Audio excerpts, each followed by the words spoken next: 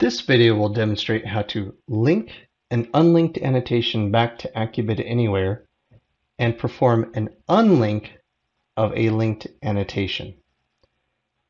To begin, I'll be linking an unlinked annotation back to Accubid Anywhere.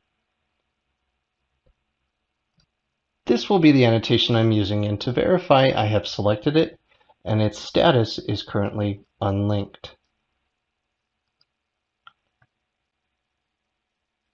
I'm going to select an item from my takeoff pad, define any required parameters, and then click the ellipsis to initiate takeoff mode.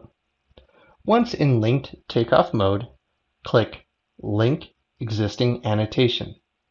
Then proceed to select your unlinked annotation, and then click the Link to Estimating button, at which point measured quantities and any counts will be returned. Then click OK to complete the takeoff and commit a new line to your audit trail. To perform an unlink of a previously linked annotation,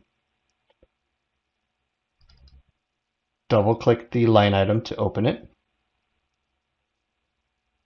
Then click the Disconnect from LiveCount button.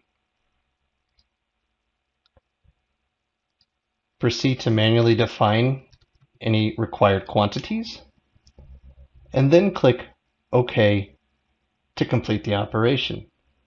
You will see that this previously linked annotation is visually updated to indicate its unlinked status. You can also check it by clicking the annotation and then viewing its linked status, or unlinked status in this case, under Annotation Properties.